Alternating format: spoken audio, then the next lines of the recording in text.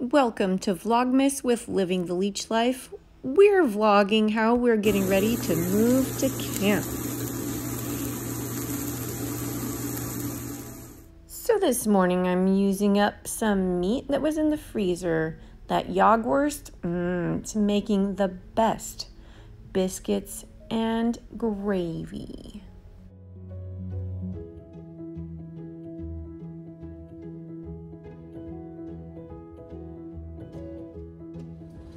Hello, welcome to I keep doing that. Vlogmas, day number 11.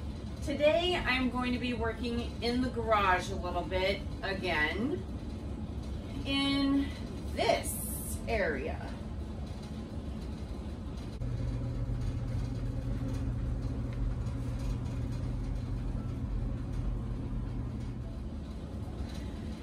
It has scrapbook stuff in it. I don't scrapbook anymore. I predict a lot of things going to Goodwill. Okay, so I am starting with stuff on the ground.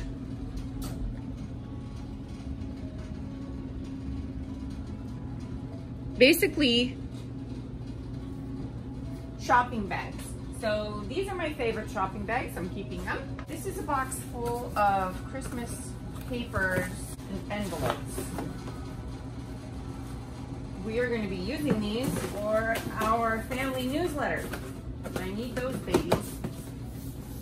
Okay, these are some more bags.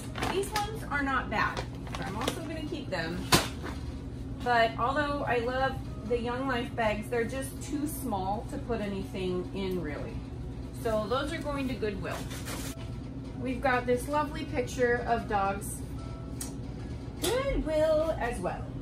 Okay, now I can concentrate up here. All of this stuff, no, this I know is actually staying. This is our like extra office supplies. I think this is going to the garbage. Not my tackle box. Probably Jason's. So I guess I have to save that. I'm not gonna mess with it then. And then this is a box of envelopes. Yeah, envelopes. Okay, I gotta keep that too. So unfortunately, not really too much packing quite yet. And then we've got boxes. This is a Christmas present wrapping box. See, I've got a few boxes in here. That's what these are for, wrapping Christmas presents. This is my Keep box. This is my Goodwill bag. So as I'm going through all of this stuff, I run into old pictures or like little mementos from the kids, and I've been saving those things. I put them in the photo box that I have. Just found Amelia's birth certificate, and I think we'll go put that in the safe. I also find some hair from Amelia's first haircut and the first tooth that Gretchen lost. While I'm doing all of this, Rob is over at the camp and he is looking through the founder's house, taking pictures, seeing how maybe we can make his basement work while we stay there for a little while before we actually find a house to live in.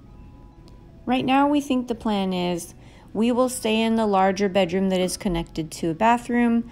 The girls will use a bedroom that is close by and share a double bed, or Amelia will sleep on a futon in the living room type area, and Jason will sleep in the media room. Okay, guys, I got this whole shelf done.